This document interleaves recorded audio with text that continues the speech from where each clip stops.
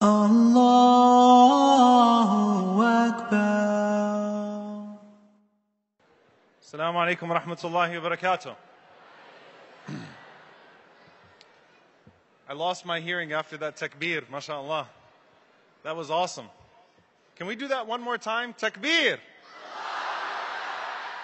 Mashallah, we should just do that for the rest of the night. Bismillah, walhamdulillah, wa salatu wa salamu ala rasulillah, wa ala alihi wa sahbihi wa man wala. I want you to imagine the scene with me. Imagine going to the Kaaba, to Masjid al-Haram in Mecca, and you can put it in your head. If you've been to Umrah or been to Hajj, and that Kaaba is right in front of you. And I want you to remember the first time you saw it, if you've seen it. Now I want you to imagine a Kaaba that had never had the Quran recited next to it. A Kaaba surrounded by idols. A Kaaba that was nothing like the Kaaba that we know today. It was both infiltrated with idols inside and outside. And I want you to imagine the very first time Quran gets recited in public. And it wasn't by Umar ibn Khattab radiallahu anhu like you might think. It wasn't by the rich Abu Bakr radiallahu ta'ala anhu. It wasn't by Ali radiallahu ta'ala anhu or Uthman al-Ghani radiallahu anhu. It was a little man by the name of Abdullah bin Mas'ud radiallahu ta'ala anhu, who was very, very short physically, but a giant in Islam. A young man that had no tribal protection, whose mother's name is unknown to us, who belongs to the lowest socio-economic class in society, and he goes to the middle of the Haram, right next to the Kaaba, where reciting the Quran is banned. And suddenly he starts to recite, and he starts to use his hands while he's reciting to describe his ayat. He goes to the middle, radiallahu ta'ala anhu, and the people are looking at him wondering what he's going to do. And in the middle of it all, he starts to recite, Bismillah ar-Rahman ar-Rahim, Ar-Rahman, Allama al-Quran, Khalaqa al-Insan, Allamahu al-Bayan, الشمس والقمر بحسبان والنجم والشجر يسجدان والسماء رفعها ووضع الميزان.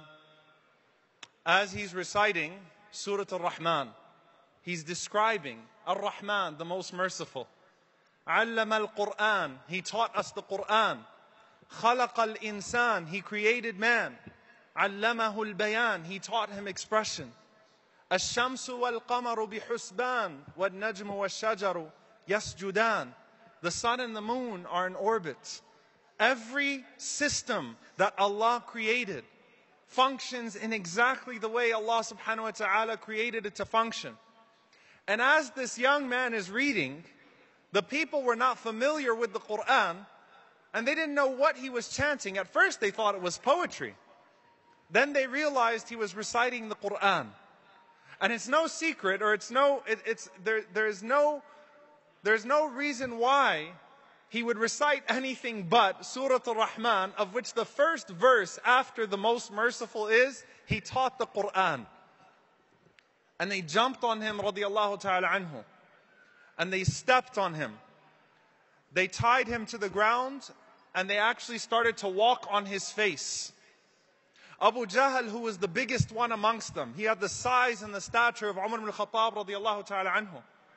He walked up to Ibn Mas'ud radiallahu ta'ala anhu while he was on the ground. He took his cursed foot and he stomped in the collarbone of Ibn Mas'ud radiallahu ta'ala anhu and broke it. And Abdullah bin Mas'ud was beaten unconscious. That was the first time the Quran had ever been recited publicly. When Ibn Mas'ud radiallahu ta'ala anhu woke up after a long while and his wounds were being treated, he asked the people what happened.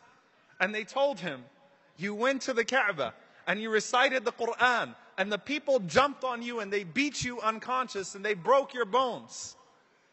And Ibn Mas'ud radiallahu ta'ala anhu says, Insha'Allah, I'm going to do the same thing tomorrow. He's still laying down. He has no protection in society. They almost killed him. And he says, you know what? I'm going to go and I'm going to recite the same thing tomorrow. They said to him, why? لَقَدْ أَسْمَعْتَهُمْ مَا يَكْرَهُونَ. You already caused them to hear what they hate to hear. You already did your job. And he says, وَاللَّهِ مَا كَانَ أَعْدَاءُ اللَّهِ أَهْوَنَ عَلَيَّ مِنْ يَوْمِ هَذَا. He said, I swear by Allah that the enemies of God have never been weaker and smaller in my eyes than they are today. I'm not afraid of them. I'll go back and I'll read again. This is not some fictional story or the little engine that could.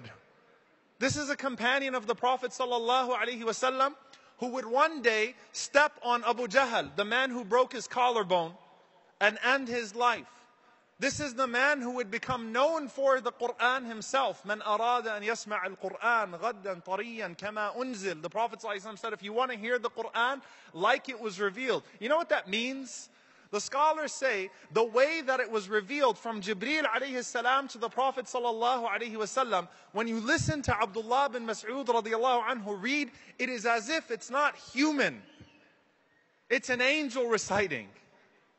If you want to hear the Quran as if it was just revealed, listen to the qira'ah, listen to the recitation of Abdullah bin Mas'ud radiallahu ta'ala anhu.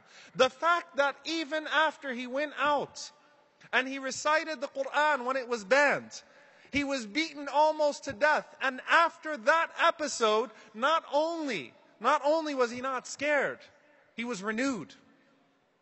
Not only were his enemies not daunting to him, they were weaker.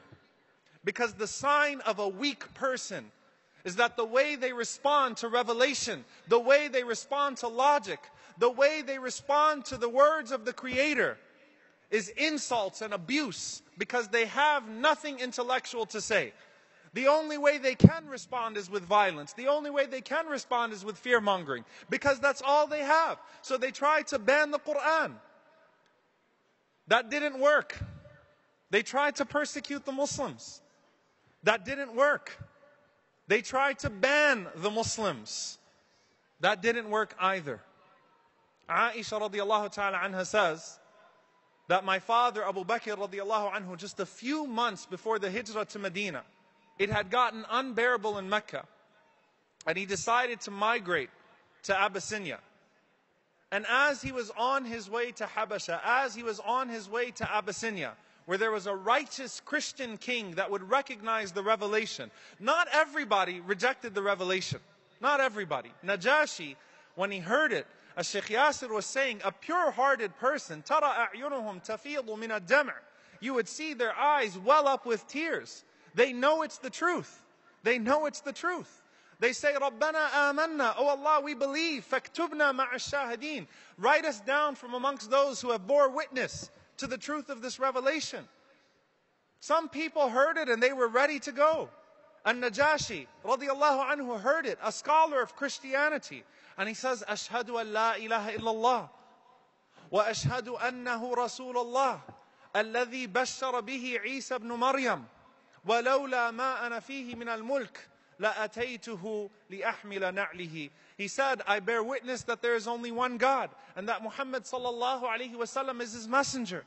And had I not been in the state of being a king, if I had not been in this state that I am in right now, I would have gone to him to carry his sandals for him. Najashi sent 12 priests, according to Sa'id ibn Jubayr radiallahu anhu, to the Prophet sallallahu alaihi wasallam to listen to him.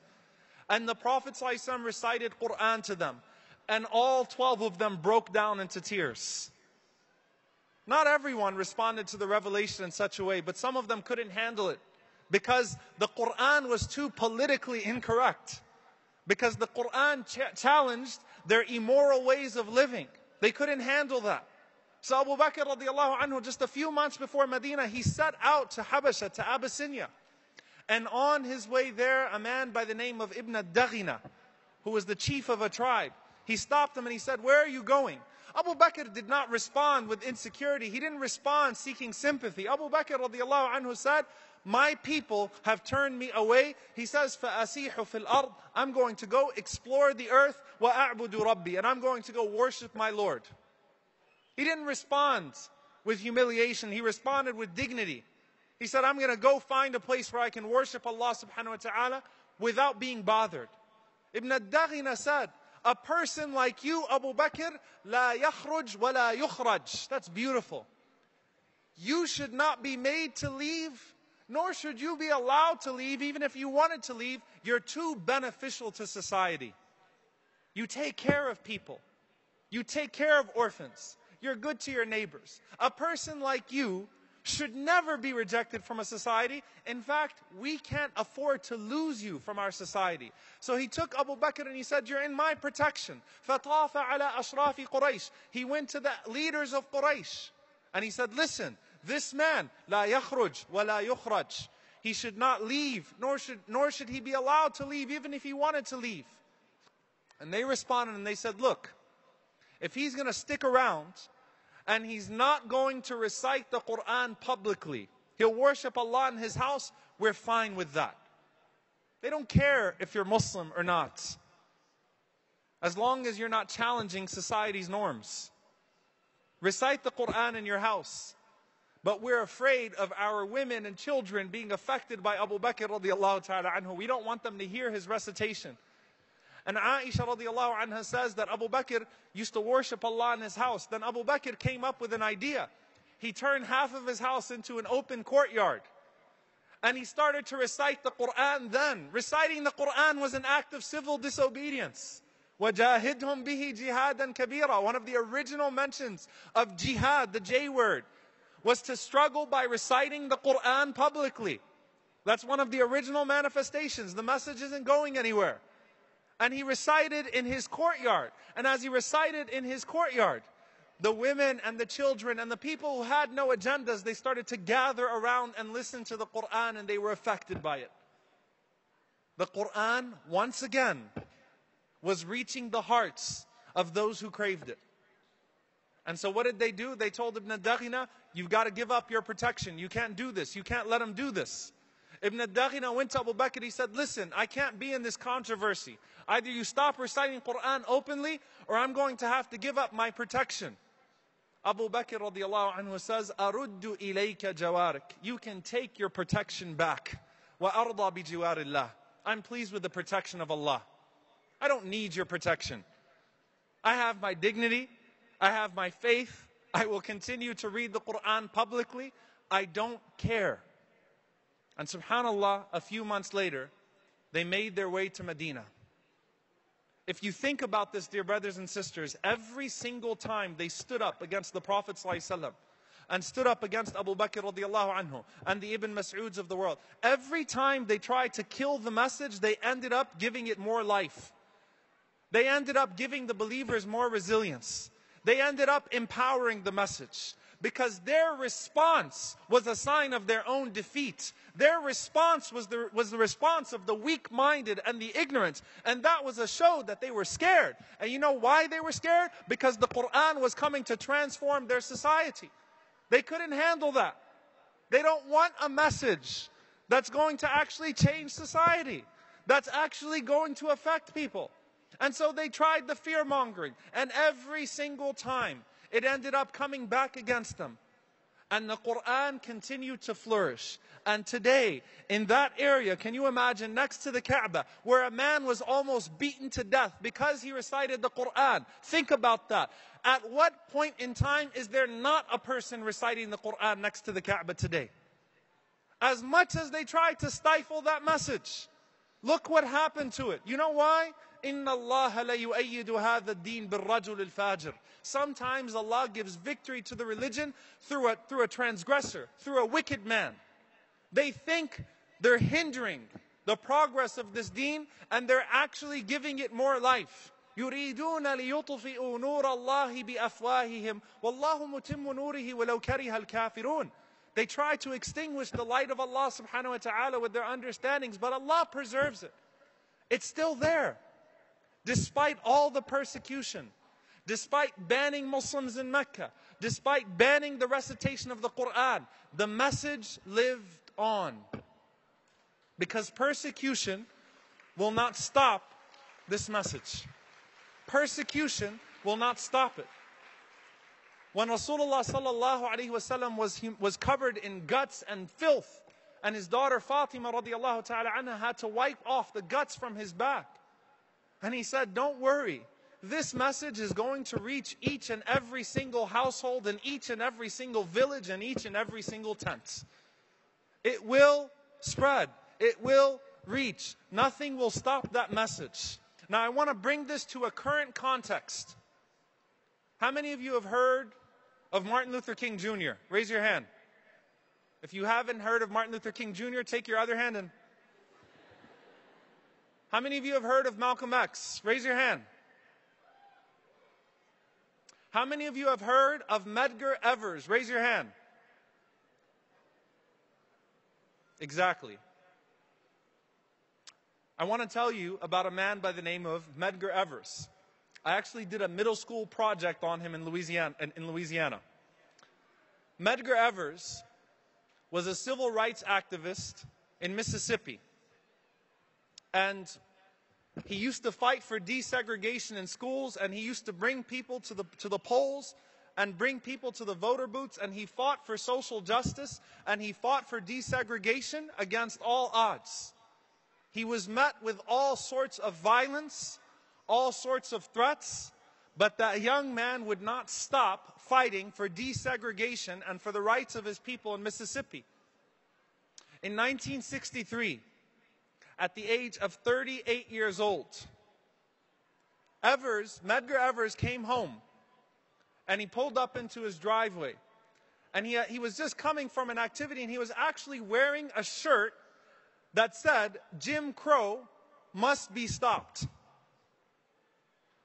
And as he's in his driveway in Mississippi, a Ku Klux Klansman walks up to him and assassinates him in his own driveway at the age of 38 years old. Evers staggered for about 30 feet, they say, as he literally was bleeding to death. His family came outside. They took him to a local hospital, and that hospital did not accept people of color even if they were bleeding to death. So he died. 2 years later, Malcolm X, rahimahullah, at the age of 39 years old, he died.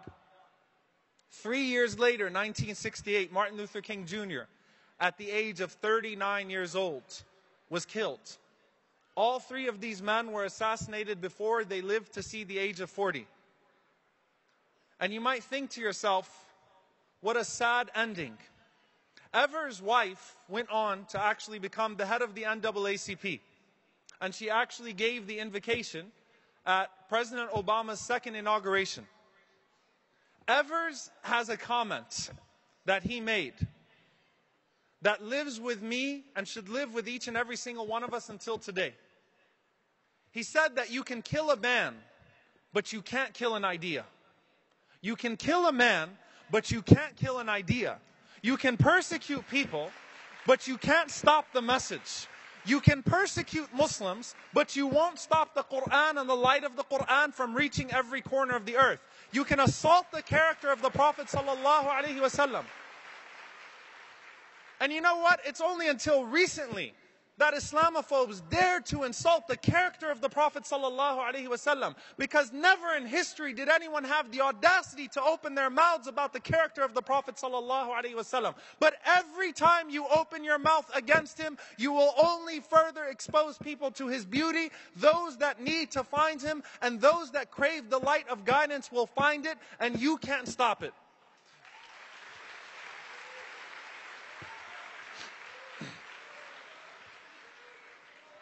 Dear brothers and sisters, this is the meaning of Inna Allah la yu'ayyidu hadha ad-din bil rajul al-fajir. Allah will give victory to the religion even if it's through a wicked man.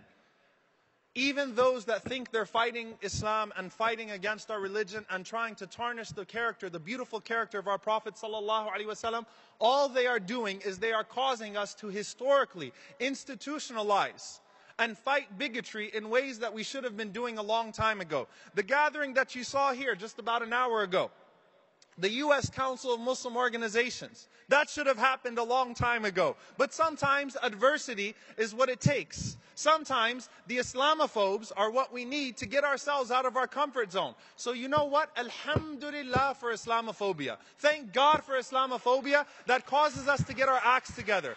Alhamdulillah for the Islamophobia that causes us to organize the way we're supposed to organize. Alhamdulillah for the Islamophobia that causes us to develop a strong American Muslim identity in the face of xenophobia. But we have to send a clear message to these people and to these bigots that we are not fazed. We are not fazed. We have, mashallah, tabarakallah, in Texas, armed white supremacist militia groups who ironically call us terrorists, protesting in front of our masajid with assault rifles. And they dip their bullets in bacon grease and a pig's blood, so that if they shoot us, we can go straight to hell. And you know what? My 6-year-old daughter had to see that. Our children are having to see that bigotry. Our children are having to see an America that embraces a xenophobe, or at least a man who can effectively pretend like a xenophobe and normalize xenophobia in Donald Trump. Our children are having to see an America that accepts a person like that. But you know what? Their bullets that are dipped in pig's blood and bacon grease aren't going to send anyone to hell. But we have to stare people like that in the eye and say that your racism can go to hell. It's not welcome in our America.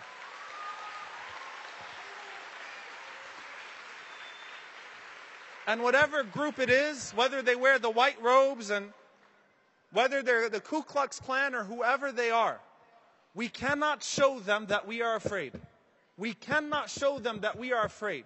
We are not aggressors. We are not transgressors. We are not people that want harm for the society. We are people in this mini reconstruction of America that are pushing for the better vision of this country. A country that accepts and embraces differences. A country that accepts every community. A country that moves forward. A country that will no longer be doomed by its ugly past. A country that will move away from it. وَلَوْ كَرِهَ الْكَافِرُونَ. And even if they don't want to see it happen, it'll happen. Whether they like it or not, it will happen, dear brothers and sisters. And we can't show fear. We can't show insecurity. Don't let them see you scared. Don't let them see you afraid. Don't let them see you taking off your hijabs. Don't let them see you afraid to pray in public. Don't let them see you changing your names. Don't let them see you hiding your Islam. Because if they let you go, then they'll move on to another group. And you will be responsible for that. Your job is not just to deflect racism and xenophobia from your community, but from every community. So when you back away from your identity, then you're still allowing other people to be targeted for their identity. And dear brothers and sisters, I want to leave you with this one saying, or not this one saying, it's actually an incident. SubhanAllah, I've spoken about it on social media because it really deeply moved me. Wallahi, it really moved me. I was up all night that night, and you don't have to believe that, but it really, really moved me to the core because it scared me. When I was at the World Religions Parliament, a Sikh man walked up to me. And when he introduced himself to me and I introduced myself to him, he said, I hope. He said that Islamophobia has made us Sikhs better Sikhs. I hope it's making you better Muslims. Islamophobia has made us Sikhs better Sikhs. I hope it's making you better Muslims. That's a community that's had to struggle and face the ugliness of Islamophobia, and they're not even Muslim. What about you? What about me? What does that say about our community? What does that say about the way we should move forward? What it tells us is that we need to challenge bigotry. Not with ugliness and hatred, but by reciting the Quran and by showing that the message isn't going anywhere. And you know how the message is going to manifest itself? It's not going to manifest itself with big scary jihadis coming into your home and shooting you with zabiha meat, zabiha meat bullets or something like that. That's not how it's going to manifest itself. Not with terrorist training camps and, not with any type of slavery coming back. No, none of that stuff. You know how it's going to manifest itself? With feed the homeless programs. With people going out and serving their communities. With Muslims being unafraid and unfazed to contribute to this community, even as they're told they're not really a part of it. You are a part of it. The bigots will die out. The xenophobia will die out. That's what's not welcome in our country, and we collectively have to stand against that and realize the Quran has faced bigger challenges than this. Our deen has faced bigger challenges than this. Muslims has faced bigger challenges than this in the past. But here we are, 1400 years later, with a conference about the Quran. We ask Allah subhanahu wa ta'ala to make us people of Quran and to join us with our Messenger sallallahu alayhi wa sallam in the highest level of Jannat al-Firdaus, and to grant us firmness, and to grant us sincerity, and to grant us the strength to continue. And we ask Allah subhanahu wa ta'ala to rectify us and to rectify through us and to guide us and to guide through us. Allahumma ameen. Barakallahu li wa lakum. Wassalamu alaikum wa rahmatullahi wa barakatuh.